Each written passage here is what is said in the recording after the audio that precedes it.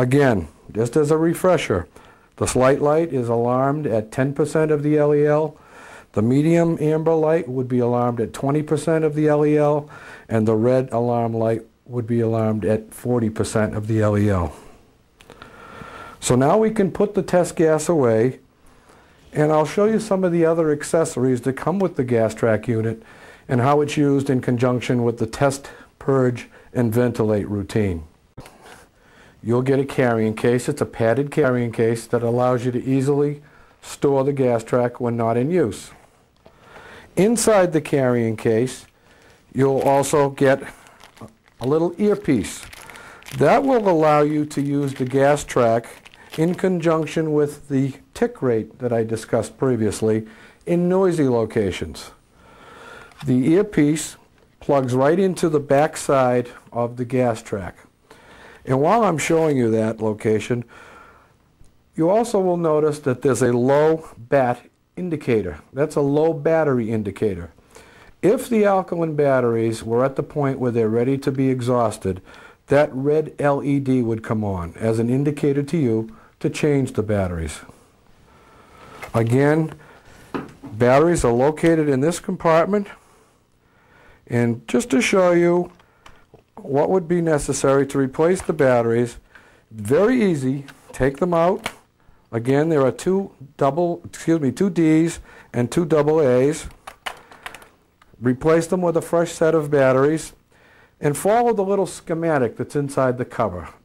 That ensures that you polarize or place these in with the proper polarity. So I'll put my two AA's in. Make sure that they're firmly in place. Place my two Ds in, again observing the proper polarity. Place the battery cover back on. Tighten it securely, and that's all there is to replacing the batteries. Turn my unit back on to make sure that everything is, again, electrically working properly. And I'll show you this other accessory that comes with the kit. This is an extension handle adapter, which, when in use, will allow you to place an extension pole to the unit and do testing inside of the hole or other space from topside prior to entry. I'm just quickly showing you this now. I'm going to demonstrate it in a little bit more detail as we go through.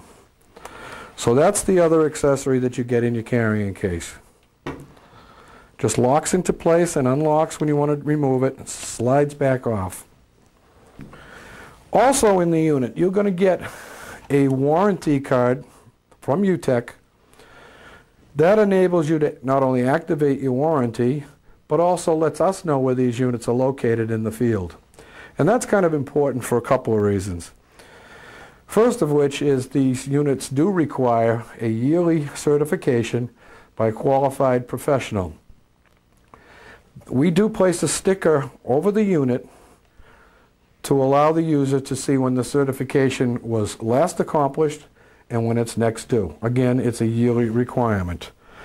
So by sending in this warranty card, we not only know where the units are located, but when the certification process is due. Also, we do provide an instruction manual for the user. We also can provide more specific training practices or safety training practices for different companies that utilize these units.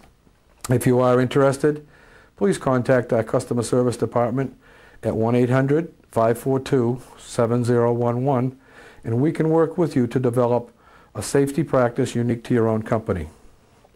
So those are the accessories. I've showed you how the unit alarms both audibly and visually. I've showed you how to change the batteries.